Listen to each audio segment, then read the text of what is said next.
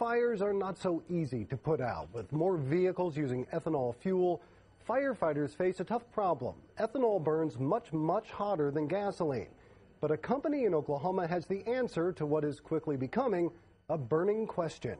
It's a story you'll see only on Fox.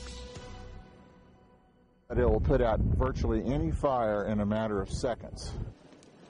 With a crowd of firefighters, environmental inspectors, and representatives from Tinker Air Force Base looking on, Doug Stafford gives a demonstration that has everyone fired up.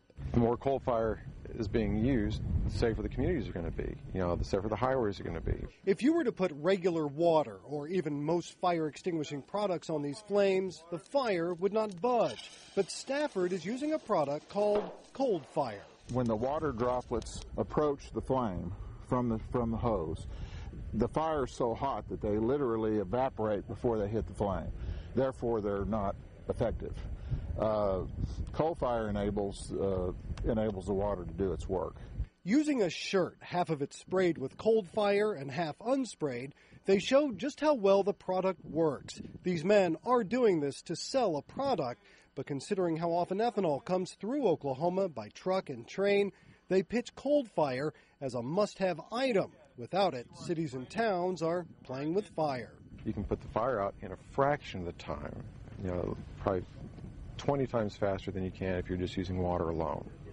And that translates into huge savings just in manpower. When fire erupted at an ethanol storage facility in Del City last year, any plans to put it out went down in flames. Firefighters had to let it burn out. Cold fire would have prevented that. And best of all, these men say, cold fire is the only product of its kind that is completely green. You can literally take a bath in it and it won't hurt you. Well, the firefighters and the representatives from the Department of Environmental Quality who were there say they were very impressed with the demonstration and what cold fire was able to do. If you'd like more information on it, you can go to our website, okcfox.com, and click on Daily Links.